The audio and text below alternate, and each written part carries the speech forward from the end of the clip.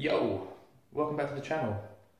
First, let me apologise for not doing a video for so long. It's just a little bit hard to keep all the plates spinning when you're a sole trader and you're working for yourself. It's a little bit hard to do the work, quote for the work, invoice for the work, keep your books in order, keep the jobs coming in and find time to upload a video. I do have loads of footage, I just haven't really had time to sit down and start making videos from it. I'll try and see what I can do and see if I can get a few more out, maybe sort of fortnightly or something. But anyway, here's another video. I'm doing a rewire. I've done a rewire recently which was occupied. This one's not occupied. Completely different kettle of fish, a lot dustier. And I just thought I'd take you through this one in this video and just show the difference between an occupied rewire and like a void property rewire where there's no one living there. Alright, well anyway, enjoy the video. Alright, so we're starting the rewire, first day, and we're just going to take everything off. The boys, Ben's getting everything in, he's going to stick it all in the corner. I'm going to disconnect every circuit from the consumer unit. I look like a right idiot because I've shaved around my mouth this morning because it was itching me. I'm going to disconnect all the circuits out of the consumer unit and I'm going to put a temporary socket down there so we've got some site power. I'm going to let Ben run around. He's going to disconnect every single electrical point. We're going to keep some of the lighting. The customer wants to reuse some of the lights, like these wall lights behind me. And I think they want to reuse the kitchen light as well. So we're going to get them, we're going to store them safely in the garage. And then we're going to unleash hell on this building and chasing all the sockets. It's a void. So that's fantastic. There's no one in. And with a void, what it means is we can wire things slightly differently. We don't have to worry about things being turned on at the end of the day. We can wire it as and when we need to. We can lift up floorboards, leave the floorboards up for a period of days, and we can just crack on like that. So hopefully we should get this done a lot quicker than if it was an occupied rewire. So let's crack on with this. So some other reasons that we're going to rewire this place. I did an EICR. I usually give two prices, one for maybe a rewire, one for rectifying any problems. There's too many problems, you just wouldn't know where to look. Right, in here, double socket on your way in, well, and a single below, wired in the side. That must be 0.5 flex there. Earth's not been put in. I suppose you could class that as a portable appliance, couldn't you? Okay, so we've got a few more plates hung off. As you can see, we've got a 2-core flex, which supplies something on the other side of this. I'm not quite sure where he goes, to be honest. He might do the outdoor light. We have also got a flex here which seems to be twisted together and taped up onto this. Some white doorbell cable. And we've got, I'm sure there's a flex in here. Yep, there is. And we have a flex. Oh, it joins them together. Got a couple of flexes there that seem to join these two sockets together. Light switch, again, it's just flex everywhere. There's flex in all the fixed wiring. Here's a cooker point. I don't know if you can see it. The cooker does actually come through the holes. The fixing holes have a couple of cables coming through, which does the cooker, which is just here. They've come out of it in a bit of 1mm, and this I've traced to a single socket outlet under here, which supplies the hob. We've got loose wiring underneath. That one's not too bad. Connector blocks. Nest of shit in here. Again, no earths. I know he's wired in flex. There's obviously shitloads of junction boxes in the ceiling everywhere, and just trying to find them would be impossible. Socket halfway up the stairs. I mean, probably not an electrical problem, but you shouldn't have that there. There's no reason you should have a lead on the stairs. I know he's in flex because I saw that. He's put his own downlights in. They are just connector blocks taped up in the ceiling, no fire rating whatsoever. So again, that's another thing. It's like that throughout. There's a shower in here. There you see him. But As you can see, there is no isolation for it. There's also no circuit for it in the fuse board, so I'm not quite sure how that even works. I think he was fine, but these is a centre light, but there's been some additional wall lights put in. And again, I think they're like flex and they haven't got any earth on them. In here, I know that he is on a different circuit to him. I think he's on the same circuit as him, but at some point they decided they wanted to have an additional point there, and I think they came off the kitchen circuit below. The kitchen is supposed to be a ring, it's on a 32 amp, it's the only 32 amp in the place, but it's not a ring. So it's just, everything is just a kerfuffle. It's loads of add-ons on add-ons, and so hence we're just going to rewire it, because trying to find all these junction boxes underneath the floor and rectifying stuff would just take far too long. So I'm just in the process of lifting the floorboards up. They're all tongue and groove, but there are some that have been lifted up before, as you can see, and that's what I'm lifting up. I'm just taking up the ones that have already been lifted up.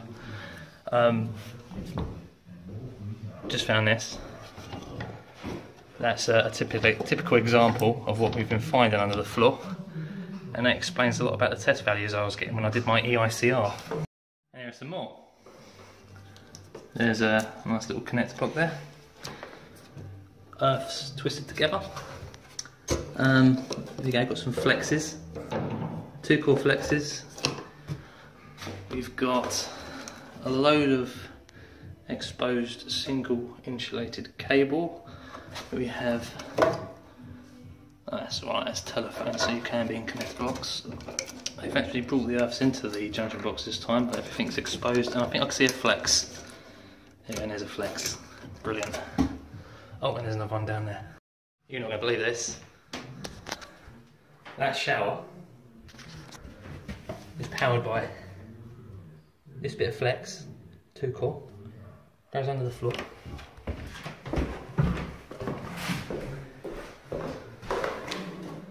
Pops up here, went under the floor, into these connector blocks.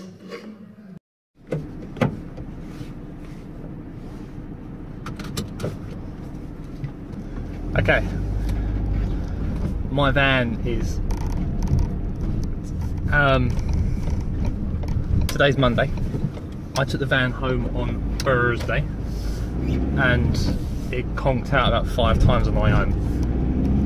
Called the AA out, they couldn't figure out what was wrong with it. Yeah, so I had no pressure pumping the diesel into the engine. AA guy there he was there for about 2 hours. He near enough gave up with it, started putting his tools back on the van. We'd already tried to put like another 20 litres of diesel in the van by then. Anyway, long story short, last resort, he climbed underneath the van, gave the fuel tank a kick, came back into life again. Van seemed to be happy. He said it might be worth getting it looked at. So I took the van to the garage the very next day, and yeah, lo and behold, it looks like we've got a pump problem. So I'm on my way there now. It's Monday morning. I'm going to leave the van with them. I'm going to commute back to the job to see Ben, and we're going to crack on from there. So bish bash bosh. I'm going to try not to take a D-zone with me today as well.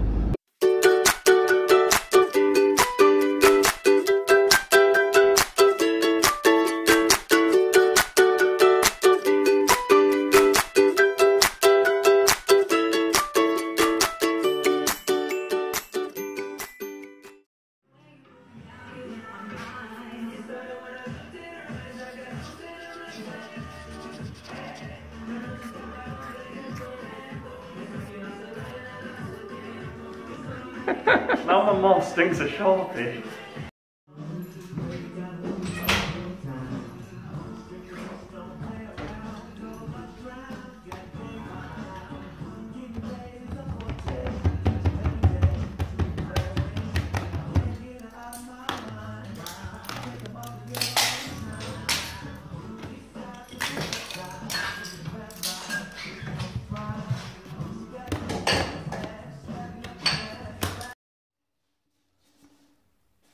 So it's Wednesday morning. I don't have Ben today, I'm on my own. Fortunately, all the chases have been done, so today should hopefully a fairly clean day, as clean can be in a REWIRE.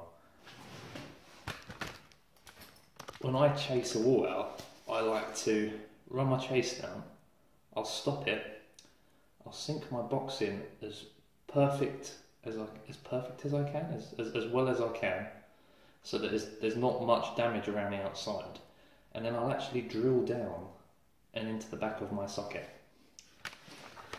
Now, the reason I do this is so when it comes to second fixing, I can hopefully screw my socket back. Sometimes I leave it in the bag that it comes in and I'll screw it back. No one will have to hang it off the plaster around it.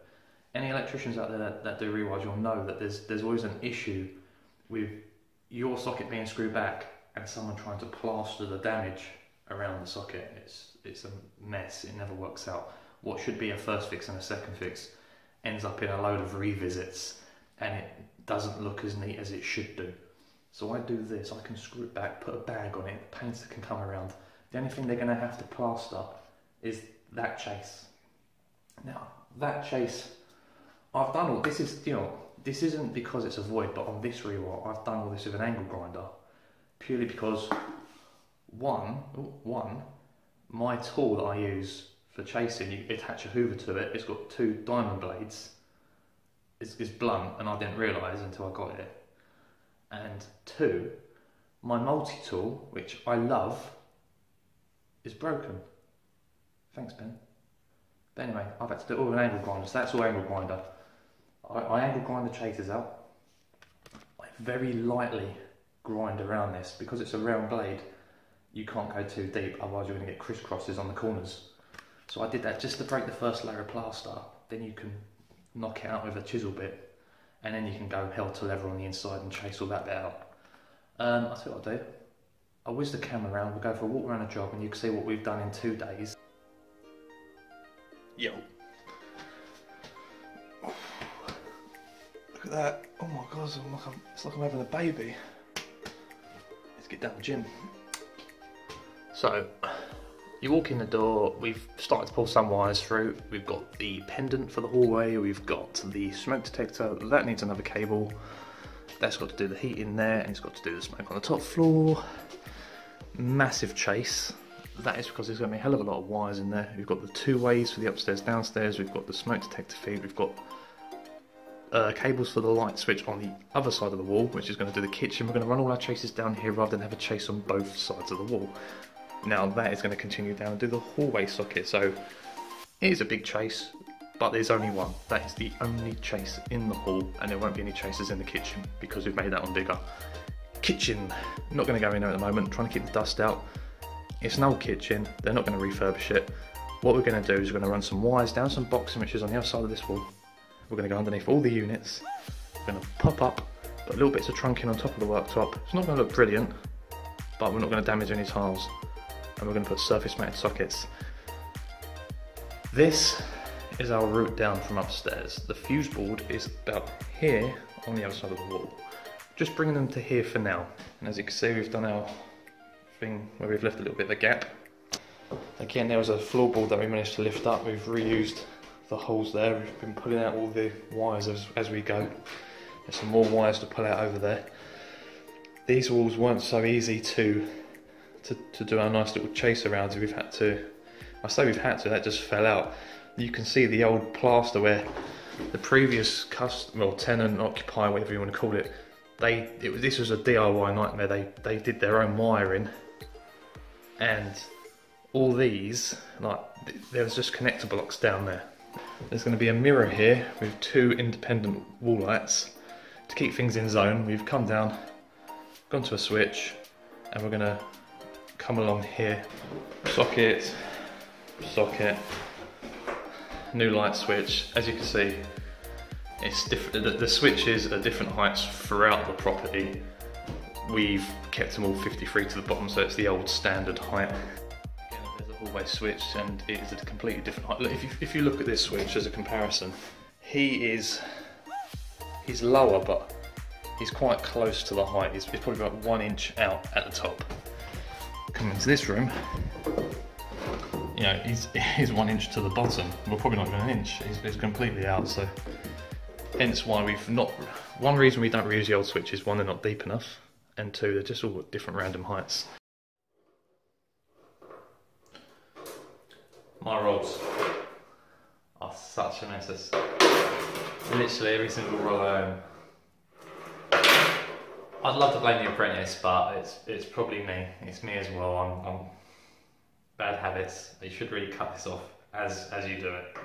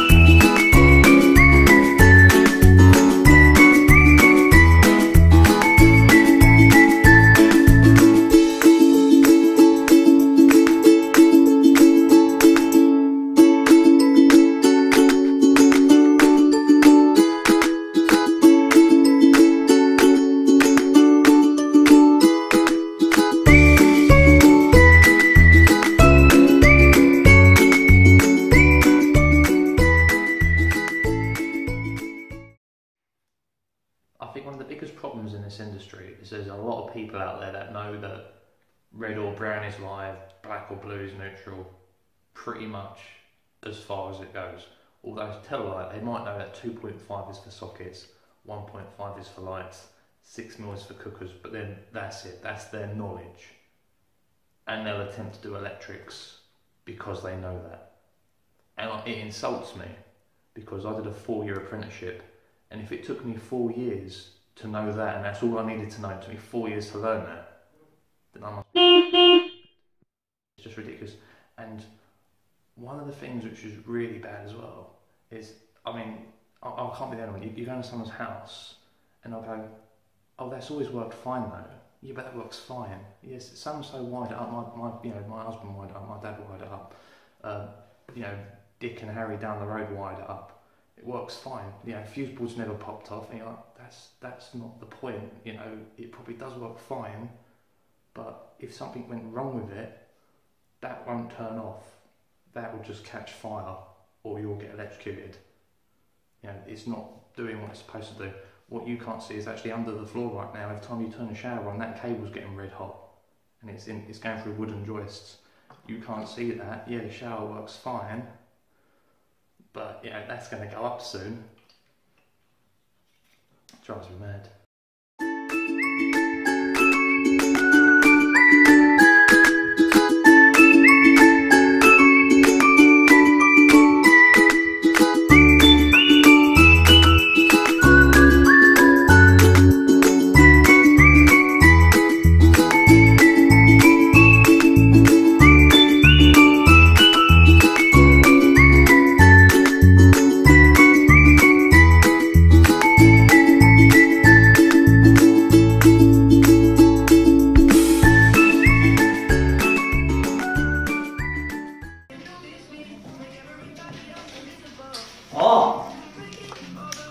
Ben's going to do his own YouTube channel called Life in the Day of a Shit Apprentice.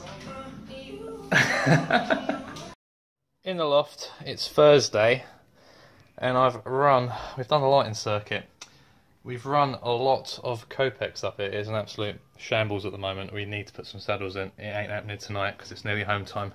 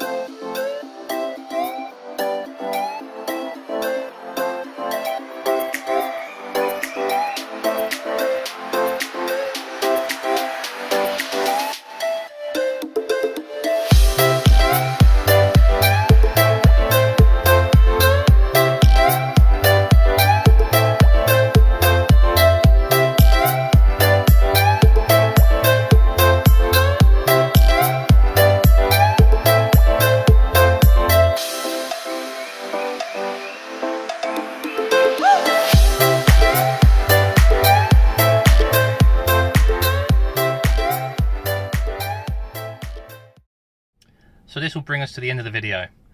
Now, this is just a part 1 of 2 stages of this job. It's called a first fix. I'm going to briefly give you a summary of what we've done. So Monday, we turned up, I got Ben to remove all the switches, all the sockets, all the wiring that we could get to, all the light fittings, everything went out. We lifted up all boards that we had access to. We tried to lift boards that have already been lifted, just so we don't cause more damage than what was already there. Usually the boards that were lifted previously were the ones that were lifted when the wiring was originally installed, so normally get quite lucky. We can normally find a lot of the wiring by lifting those boards up. I removed all wiring from the consumer unit. I left the consumer unit in situ, and I brought out a temporary socket, which was an RCD socket, which we used to run extension leads throughout the property, so we had power and you know, to keep the radio going.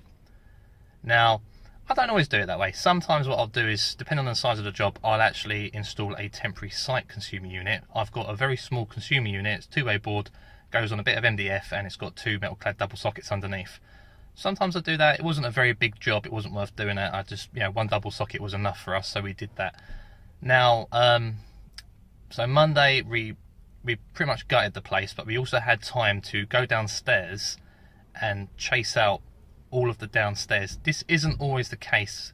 We was quite lucky. The kitchen is staying pretty much as it is. We're going to do it all surface mounted. The kitchen is a job in itself. A kitchen can take, you know, days sometimes, depending on how many appliances there are and how awkward it is to get inside the units.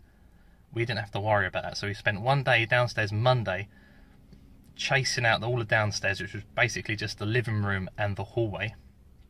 On the Tuesday, I didn't have Ben. I had to chase out all of the upstairs, which wasn't too bad. It wasn't too bad. It was just the sockets, and as it was the old heights, 1 foot to the bottom wasn't a massive chase to do. So I had a couple of bedrooms to do upstairs, and the light switches up into the loft. Now, Wednesday, did I have Ben on Wednesday, or was I still on my own? I think I'd been on Thursday. So Wednesday I was still on my own. I managed to pull through all the cabling. I pulled through all the cabling, and I poked it out of the holes in the ceiling and out of the floor. So I had all my cables in place. I had all the old cables cut out, ripped out, thrown in a pile, which we probably won't scrap because you don't get any money for it nowadays. And so all the cables were in place. On Thursday, Ben came in, gave me a hand. We brought all the cables to their points, put them in oval conduit, and we bonded. So it was quite lucky on Thursday. We got a lot done on Thursday. We managed to get all the cabling in place, got it in the wall, and we bonded it. And then finally that brings us to Friday. Friday it was just crossing T's, dotting I's. There was a few sort of like stragglers, a few cables that I hadn't run. I don't think I'd run the thermostat cable needed to be run. I always forget that one. So I ran a new cable, a new 3-core cable from where the thermostat's going to be located in the living room. I've also rejigged it a little bit because the way that it was done before, the thermostat was actually on the staircase halfway up the stairs, and the programmer was down where the thermostat should be, which, I mean, you don't really have to have access to your programmer. It's a program. You set times in it and it just goes on and off to whatever the times are you set. You don't have to manually keep changing it, otherwise there's no point having a programmer. So I've relocated that to the immersion cupboard / boiler cupboard, and I've put the thermostat in the living room. I also had to run a shower supply. The shower, turns out, it has a hot and cold feed, so it only needed a 2.5 supply. It was only 150 watts. It was just a pump. So we managed to do that through the loft. Oh, that was another thing we did on Thursday, actually. We ran the lighting circuit. Ben gave me a hand because it's a loft, so obviously it's a Ben job. So we did the lighting circuit on Thursday. But anyway, long story short, we eventually managed to get all the cables in the wall. It's all bonded. It's all first fixed. It's ready to go. I've got a consumer unit in. I did a little video on here of the consumer unit going in. After the video, I disconnected 1 RCD, and I disconnected about 3 or 4 circuits on the other side. So the only circuit I've got instated at the moment is the cooker circuit, which I've signed off, and it's not actually a cooker at the moment. It's actually feeding a metal clad double socket outlet in the kitchen, which is going to be for the decorator, so we can, you know, steam off the rest of the wallpaper and do whatever he's got to do. Plug in some temporary site lights, and he's going to give himself some lights around the property when he's doing some decorating. Although I don't think he's going to be able to work too late because the neighbours are crazy. So anyway, that's pretty much the long and short of it. I'm going to return once the decorating's been done. Once all my bonds, they're going to probably sort of tidy them up a little bit, put some finishing plaster on them, sand it down, get it all pucker, wallpaper it, paint it, do whatever they got to do. I'll turn up. I'll put all the fascias on, all the switches, all the sockets. I'll put the light fittings in. I can be honest, I can probably turn up before that's done, because I can still run a supply to the shed. The decorating doesn't need to be done for that to be done. So if there's ever a day spare that I've got no work, I can turn up. I'll run a supply to the shed. I can second fix inside the boiler cupboard. That's all surface mounted. I can do that, and I can also second fix the kitchen. That can be done. I can second fix the kitchen, do away with that metal clad socket, and they can actually use the sockets in the kitchen to power steamers and stuff. So I'd say I've probably got a couple of days work. I can jump in there whilst they're decorating if I have a few spare days. But long story short, that's your first fix. I'm gonna turn up once all the decorating's done, and I'll do another video for the second fix. Alright, cheers guys, thanks for watching, and subscribe, watch another video, and troll me down there.